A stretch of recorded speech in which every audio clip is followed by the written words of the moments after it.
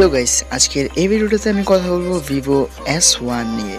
So এই ফোনটির ফুল review করব আজকের এই ভিডিওটাতে এবং এই ফোনের ভালো এবং খারাপ দিকগুলো তুলে ধরবো আপনাদের সামনে। এই ফোনটি আপনাদের জন্য কেমন হতে পারে সেটাই বলার চেষ্টা করবো আর কি। সো চলুন ভিডিওটি শুরু করা যাক। হ্যালো গাইস, ওভি ট্রিকে আপনাদের সবাইকে আরও একটি বার ওয়েলকাম করছি। আমি ওভি।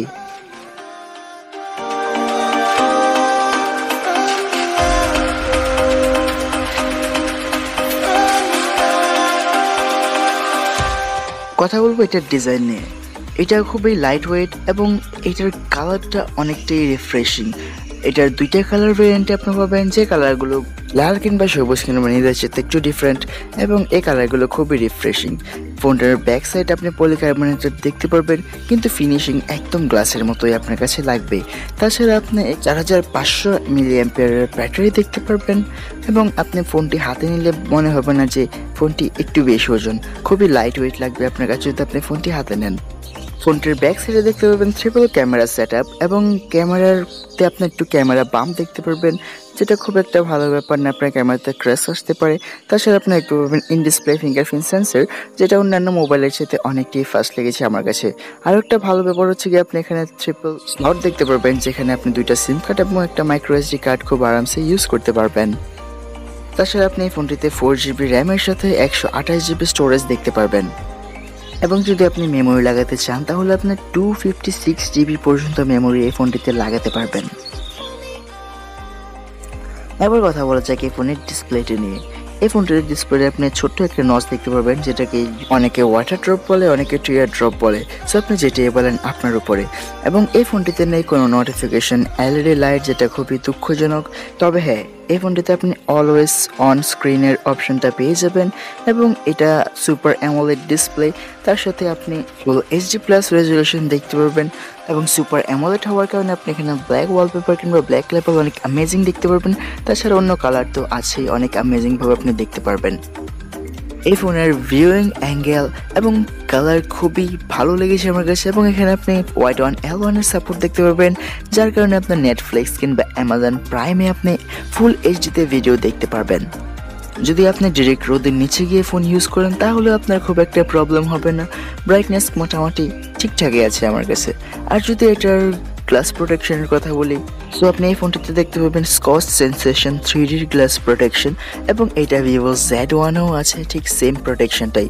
সো আপনি ভিভো Z1 এর রিভিউটাও দেখতে পারেন, দেখে জানতে পারেন এবং আমার মনে হয় না যে এটাতে খুব একটা স্ক্র্যাচ আসবে। এবং যদি আপনি লং টাইম ইউজ করতে চান তাহলে আপনি এখানে স্ক্রিন গার্ড লাগাতে পারেন এবং পেছনে ব্যাক সাইডেও আপনি চাইলে একটা ব্যাক কেবল লাগাতে পারেন এবং এতে আপনার ফোন খুব বেশি দিন পর্যন্ত সুন্দর থাকবে।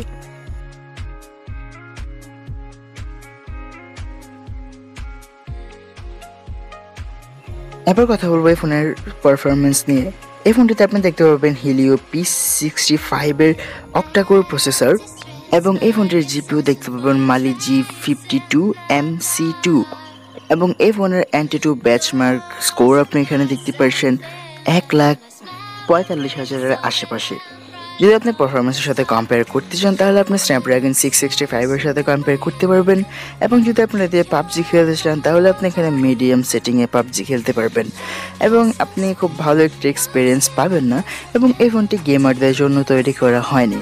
আপনি যদি গেমিং করতে চান ভিভোর ফোন দিয়ে তাহলে আপনি অবশ্যই ভিভো Z1 Pro নিতে পারেন এবং Z1 Pro এর ফুল রিভিউ আমার চ্যানেলে অলরেডি রয়েছে। আপনি এই ভিডিওটা কমপ্লিট করার পর ওই ভিডিওটা অবশ্যই দেখতে পারেন। Z1 Pro এর ভিডিও লিঙ্ক আমি এই ভিডিওর ডিসক্রিপশন বক্সে দিয়ে দেবো এবং Z1 Pro এর কম্প্যারিজনের ভিডিও আছে, ওইটাও আমি এই ভিডিওর ডিসক্রিপশনে দিয়ে দেবো। আপনি চাইলে ওই ভিডিওগুলো দেখতে পারেন এবং ভিডিওগুলো দেখে আপনি বুঝতে পারবেন যে কোন ফোনটা আপনার জন্য সবচেয়ে বেস্ট হবে।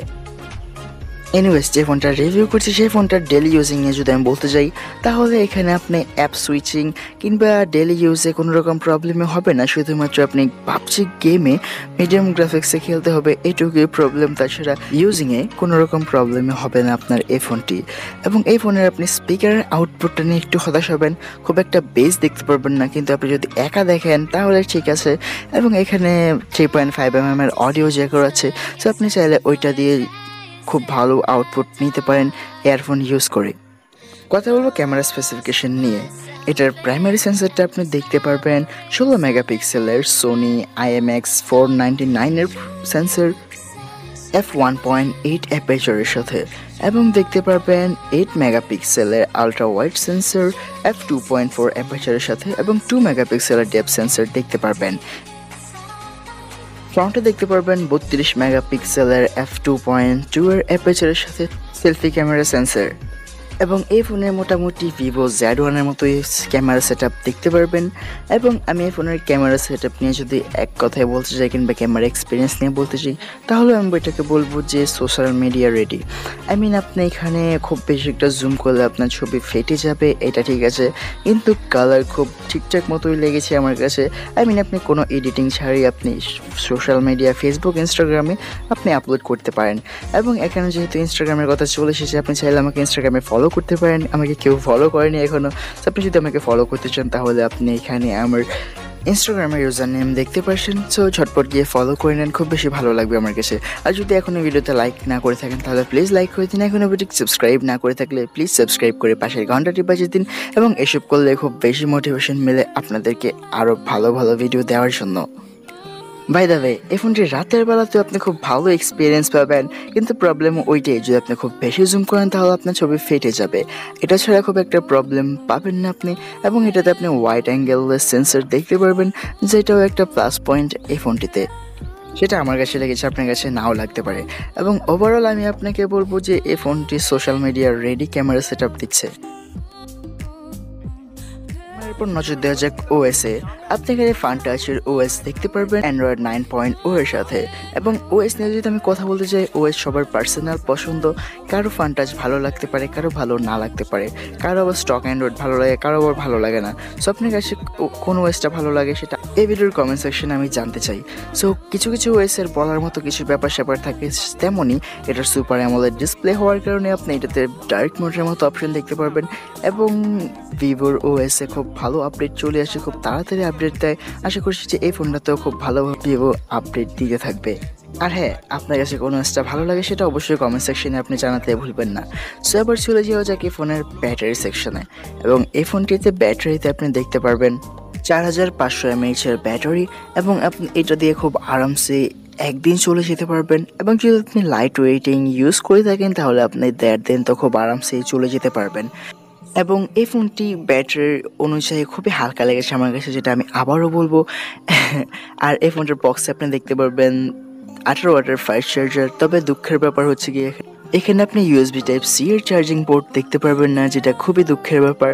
কিন্তু আপনি এখানে চাইলে এই ফোনটিতে USB OTG লাগিয়ে আপনি স্মার্ট ওয়াচ কিংবা ব্লুটুথ ইয়ারফোনে আপনি চার্জ করতে পারবেন, যেটা খুবই ভালো ব্যাপার লেগেছে আমার কাছে। এবং যদি আপনি এই ফোনটি আপনি 18 ওয়াটের ফাস্ট চার্জার দিয়ে চার্জ করেন, যেটা আপনি বক্সে পেয়ে যাবেন, ওই চার্জারটা দিয়ে আপনি চার্জ করলে 100 মিনিট লাগবে 100% চার্জ হতে। গড় হিসেব করলে প্রতি মিনিটে 1% করে চার্জ হবে। এবং আমার কাছে মনে হচ্ছে যেটা চার্জিং টাইমটা একটু বেশিই নিচ্ছে। এবং ওভারঅল হিসাব করতে গেলে 20 মিনিটের মতো বেশি সময় নিচ্ছে এই ফোনটা ফুল চার্জ হতে। সো সব কিছু মিলিয়ে এই ফোনটি আপনার কাছে কেমন লেগেছে সেটা আপনি আমাকে প্লিজ কমেন্ট সেকশনে জানাতে পারেন। এবং আমি যদি বলি তাহলে আমি আপনাকে রেকমেন্ড করবো না আপনি এই ফোনটি নেন যদি আপনি খুব বেশি গেম খেলে থাকেন এবং আপনি যদি গেমার হয়ে থাকেন। তবে আপনি যদি সুপার অ্যামোলেড ডিসপ্লে চান, ইন ডিসপ্লে ফিঙ্গারপ্রিন্ট সেন্সর চান এবং খুব কিউট একটা ফোন চান তাহলে আপনি এই ফোনটি নিতে পারেন। তাছাড়া আপনি ভিভো Z1 এর দিকে দেখতে পারেন কিংবা রিয়েলমি Xও দেখতে পারেন। ভিভো Z1 Pro কিংবা রিয়েলমি X আপনি দোনোটার comparison video link description check করলে পেয়ে যাবেন। এবং দোনোটা ফোনের ফুল রিভিউ ভিডিও লিঙ্কও এই ভিডিও ডিসক্রিপশন বক্সে পেয়ে যাবেন। আর যদি ভিডিওটা আপনার কাছে ভালো লাগে তাহলে প্লিজ ভিডিওটা লাইক করে দিন। এখনও ঠিক সাবস্ক্রাইব না করে থাকলে প্লিজ সাবস্ক্রাইব করে পাশের ঘন্টাটি বাজিয়ে দিন এমনই সব অ্যামেজিং কন্টেন্ট দেখার জন্য। সো আজকের মতো আমি দেশনবী টাটা বাই বাই বলছি। সবসময় ওভি ট্রিকের সাথেই থাকুন এবং ওভি ট্রিককে সাপোর্ট করতে থাকুন। ওভি ট্রিকের অন্যান্য ভিডিওগুলো দেখতে থাকুন, সাথে সাথে নিজের শরীরের খেয়ালও রাখতে থাকুন। সো আল্লাহ হাফেজ।